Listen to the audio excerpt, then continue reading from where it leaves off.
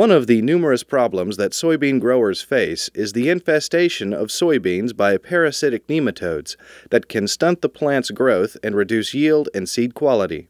This parasitic roundworm, and particularly the soybean cyst nematode, is a major pest in Mississippi soybeans. At Mississippi State University, genetic solutions to reduce the damage caused by this pest are being researched and funded by MSPB checkoff dollars. Dr. Vincent Klink and colleagues are utilizing DNA processing and genetic engineering to learn about the presence and detection of plant parasitic nematodes and how to help the soybean plant resist infestation. The research has two goals. The first is to sequence the genetic information of various nematode types in order to build a database for future reference. The second goal is to utilize this information to genetically alter the soybean plant to become resistant to the nematode. And what that does is it allows us to develop molecular markers for this nematode.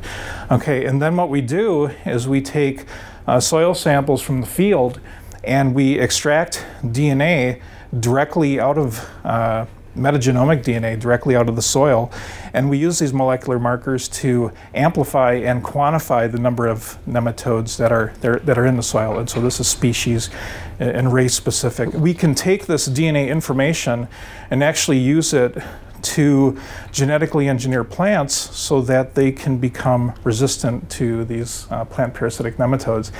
And so it's essentially like an engineered-in defense response. All right, it's kind of like when you go to the doctor and they give you an injection for say, chicken pox or something like that, and you become resistant to it. That's essentially what we're doing here. By removing the threat of infestation of plant parasitic nematodes, the soybean producer will have one less potential problem to deal with in the quest for high yields and greater profit.